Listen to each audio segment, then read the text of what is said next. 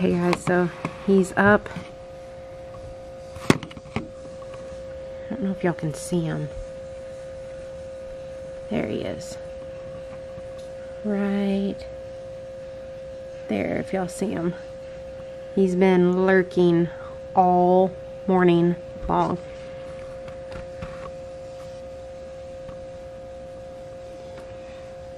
And there he is. I don't think y'all can imagine how big he is. He is huge. So, all of our chickens are up though. I haven't let any of them out. They're not even coming out of their coops. I think they know that they're in danger, so they're just going to stay put up. But there he is. Ooh, the lighting. Hey guys, it's Shanna from the 5 and Family Homestead. I'm not sure if you remember me. It's taxidermy season, so I haven't been on a lot of videos, but I wanted to come to you today because we had a loss on the homestead. We had a hawk get one of our full-grown chickens. It was sad. It was really, really sad. And I had a really hard time with it because I know that how God intended the circle of a life to go, but we've never, in the 10 years that we've had chickens, 10 years, have never had problems with aerial predators, especially a hawk. Our chickens free range, and I guess we were just naive to think, well, it wouldn't happen to us, and it did. And it was horrible. The whole experience was horrible. So we were inside, and Reed opened the back door, and he saw our chickens were out in the yard, and he started yelling that there was a hawk. We came and ran down here to the coop as quick as we could, and we tried to put everyone up. Now remember, they're free range, so it's a little bit harder to get them up when it's not time because they don't want to go up. So we tried to put them up and got most of them up except one. She had gone under our shed to hide. While she was under there, I left the coop door open thinking, well, if she decides to come out, she can go up in the coop with them. Well, a couple hours later, Reed opens the door again. He starts yelling that there's a hawk, and at that point, I think she came out and the hawk got her and killed her. It was horrible. It was tragic for all of us. He also injured one of the other chickens. So we got them all up, put them up in their coop, and then became concerned about the silkies because they're smaller. I was afraid that he may have gotten one of them. Immediately went over to the coop, but our rooster, Silky, he actually did his job and he put them up. So they were tucked away in their coop and nothing was gonna get them, and I was really happy about that. So I locked the coop for them, locked the big coop, and for the next several days, I did not let them out at all. They weren't even allowed to come out when we were out here because that hawk, he stayed around for days. Days and days and days. I mean, to the point where I looked out here and he was on top of the coop. Like, perched up there watching. So they didn't get to come out. They were in jail for probably 4 or 5 days. Anyways, so that stinks. We were really sad about it, and now it's going on to plan B of what we're gonna do to protect the chickens because they are not gonna be allowed to free range anymore. At least, well, they're not gonna be allowed to free range. We're gonna put them in a smaller area with netting over the top to keep aerial predators out. I hate that because I really do like them in the yard, but I would rather them be safe than be taken and hurt or harmed. So that's the plan. Anyways, I was gonna show you. Here's our girls. They've been in prison. Hopefully we can get them situated. The plan is to take this back area and kind of close it in. You can kind of see the feathers from the chicken that he killed. But anyways, we're gonna put this back area and we're gonna put some netting over the top, and that's kind of where they're gonna be. It'll be like a big walk-in coop.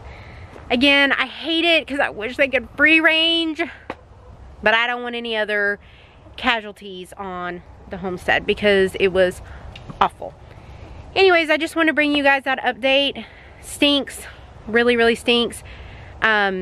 I feel chickens are kind of helpless in a way, and it's our job to protect them, and I felt like we didn't protect them, even though, I mean, the hawk was just doing what he is instinctual to do, and he got him. And I don't know, we've taken a hit. We had a chicken over the summer, at the end of the summer, who passed away, and then we had 2 that passed away over the last month. One of them was some kind of respiratory. I know there's different respiratory for chickens, and I don't know the names of them, or I can't pronounce them. I'm sure that's what it is. The other one was just older. She was like 7 or 8. We lost her in a month. So anyways, we only have 7 now. We laugh because at the beginning of this, end of the summer, we had 15. We sold a bunch, and then now we're down to 7. But we'll just buy more. Isn't that what you do? Like chicken math, you lose some and then you buy 5 or 6 more, which is probably what we're going to do. Anyways, guys, thanks for watching. Thanks. If y'all have any suggestions on ways to deter hawks. Now, I've heard hanging CDs in the tree, hanging a fake owl that you move around. Those are all temporary, so I didn't know if anything was permanent. Of course, permanent would be we put them in this little area and we cover them with a net. That's going to be permanent. But I'm anxious to see if anybody who still allows their chickens to free range, if they have something to help keep the hawks away. Now, I know a rooster, a full-grown rooster is one of them, but with our neighbors really close in proximity to us, roosters are a no-go. We've had 2, both of them were jerks and both of them were loud, so that's not an option. So any other suggestions, would love to hear them. Again, they're not going to free range, so I'm probably not going to use the suggestions, but I would like to know just for future, if maybe somebody else asked me or whatever. That was a lot. Hope you guys stuck around. We'll see you next time. Bye.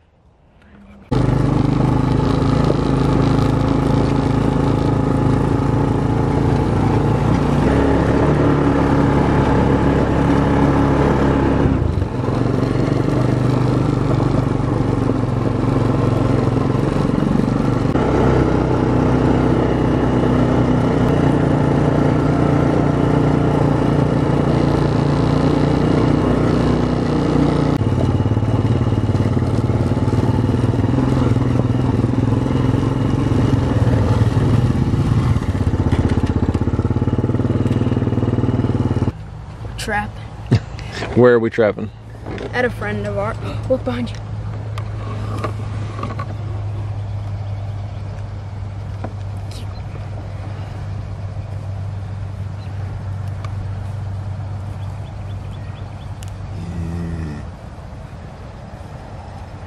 I think we got feed. Not a couple videos back, but a while back, we came down here fishing in this pond right here. It's definitely fuller than it was last time. And this is the same place, and we're gonna set a live trap and maybe some couple foothold traps sometime soon. Yep. Or get some more live traps, and he's really close. Oh, buddy. Come here. Come here. That tame cow that's eating out of the hay is really nice, and you can pet it. Alright, so what are you putting in there for bait? Tuna fish. Because marshmallows, ants eat them all. Have you seen any tracks around this pond in the past? Yes, a bunch. Yeah. So, as y'all know, raccoons wash their hands before they eat, so it's going to be by the water. Because then they can wash their hands and then have a good meal. The raccoons are not huge, dude. So you gonna put it by that tree over there, maybe? Yeah, that looks like...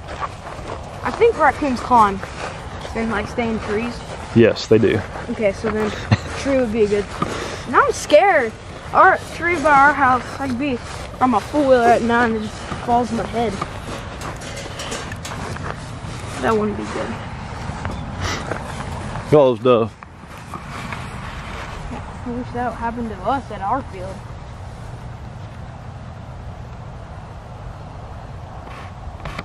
Golly, there's 30 of them. Bag on it.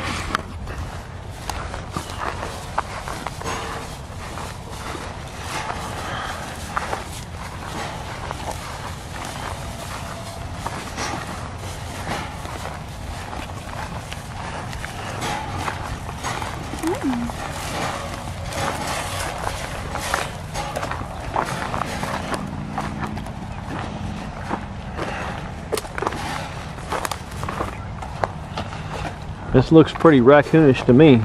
I know.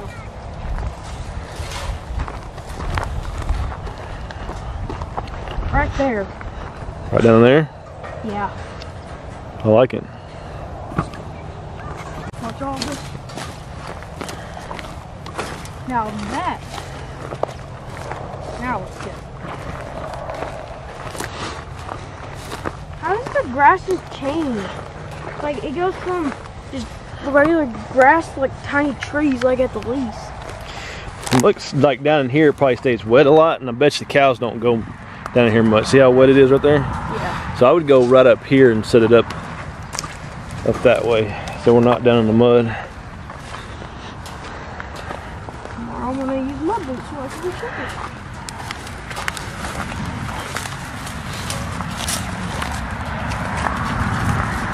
Probably get a raccoon in the next 24 hours. I don't know where I could get one. Raccoons who wash their hands over here. Yeah, it's a good place to sleep. I'll get my tuna fish and I'll just some cuts in it. They can smell it.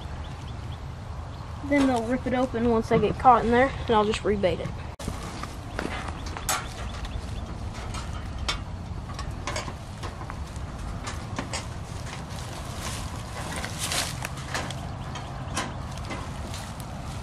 That's how you set a trap right there.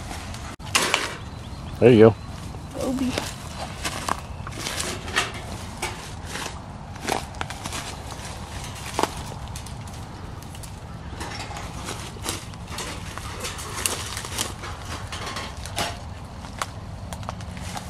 I don't know. If there ain't a raccoon living around here somewhere, I'd be surprised. It's kind of swampy, wet. It runs back. It looks like a trail too. Yeah. The tank dam is right here, and then it's wet all the way down to this low area, and then there's like a crossing that goes underneath the road there, and then it goes back down, and there's a big creek back down in there. So Oh, scratch myself. got some wounds. It's funny, I didn't even know that happened. So guys, thank you for, I don't know why I have grass. So guys, thank you for watching this video. If y'all haven't already, make sure to subscribe, hit that like button, hit the notification bell so you'll always be notified on our next video. And don't let hawks get your chickens, because that's not fun. And also, like Adler Farm, stay calm, always true. That should be on a t-shirt. Chad, I texted Chad last night, and he also said he's going to put the Humpty Dumpty on a t-shirt. It's his thing. We will tell him we will update him on the next video or two how the trapping on the new spot's going. Yeah, we'll update y'all soon. Like, I feel like those raccoons will just go up in here and just sleep, and then in the morning they'll just come out and go in there. Find out. Hmm?